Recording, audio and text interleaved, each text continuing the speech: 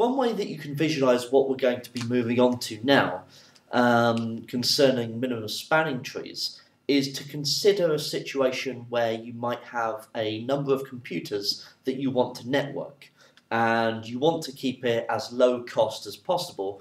So you want to make sure that the wiring, for example, you do it in the most affordable way. Okay, so all of the computers, if you will, need to be connected in some fashion, so they're all connected to each other, but there are certain distances that can be taken and can be covered, and is there a way of doing it in the most affordable fashion? Okay, and this comes about the idea of a minimum spanning tree.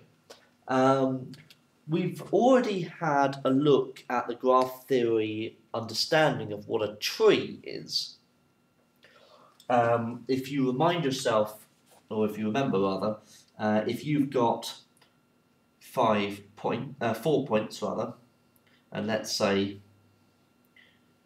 these are the connections that I currently have for those 4 points, then a tree for this is a graph that connects the 4 points, or rather this is a spanning tree. It is a tree that connects the 4 points, but in the minimum way. There are no cycles there.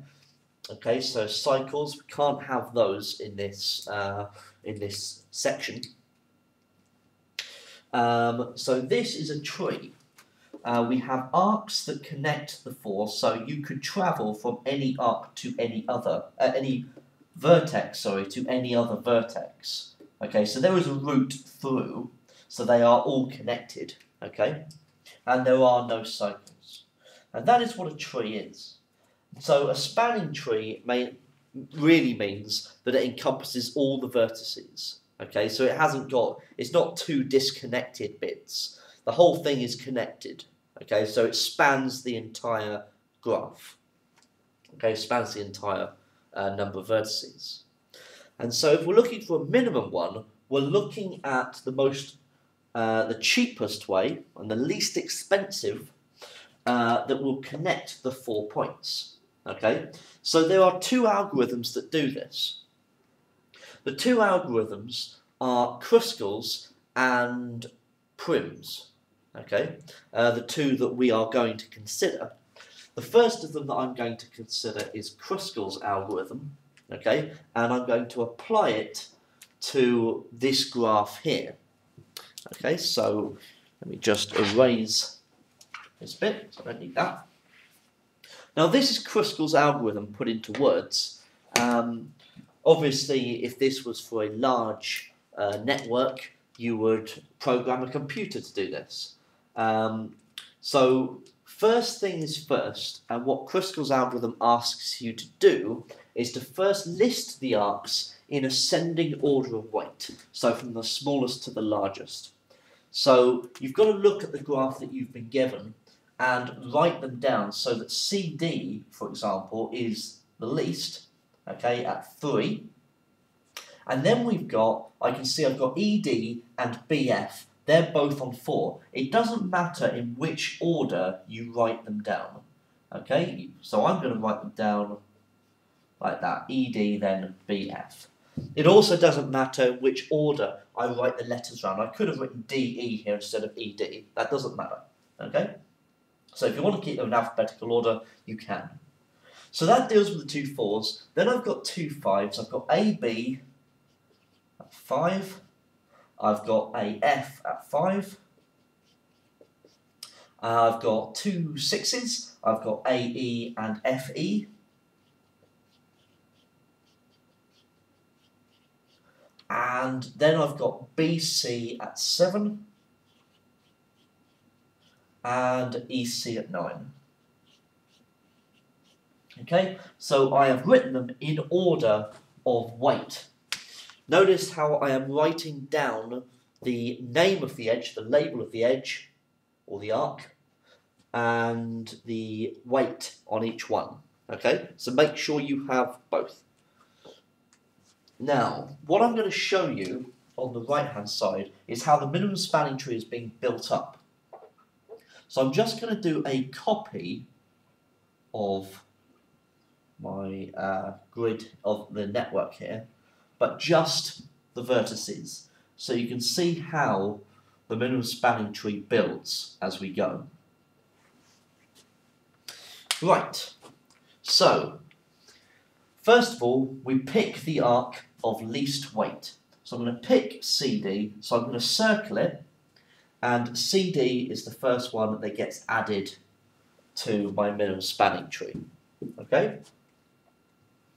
Then we're told to look at the next arc in the list. So we look at ED. If it forms a cycle, discard it and go on to the next arc.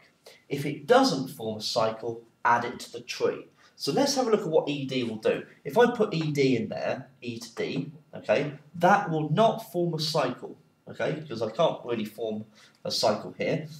So ED will have to go in at 4. So I circle ED, I've added it to my minimum spanning tree. Now I've got BF, so I keep repeating step 3 until all the vertices have been joined. So BF, that won't create a cycle, so I'm going to add that in. BF.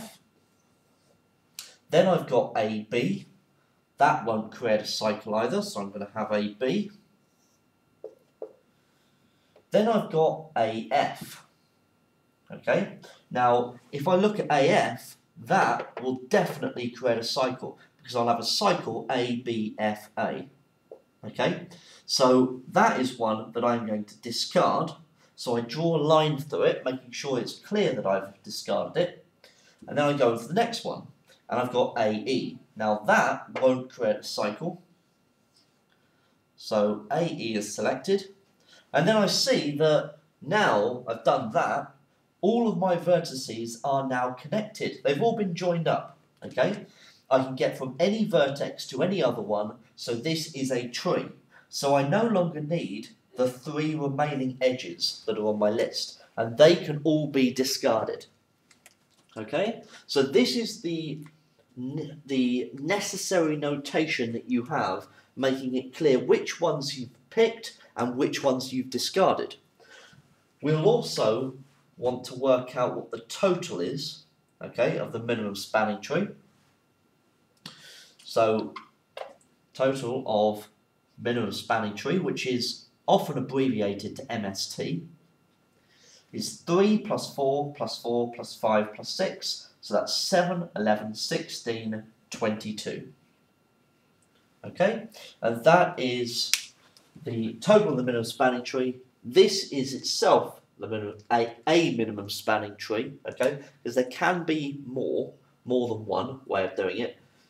So we could have chosen AF instead of AB, for example, if you put them around the other way. So if you had done that, then you will have got a slightly different looking minimum spanning tree, but it would have been still 22. Okay, 22 is the minimum.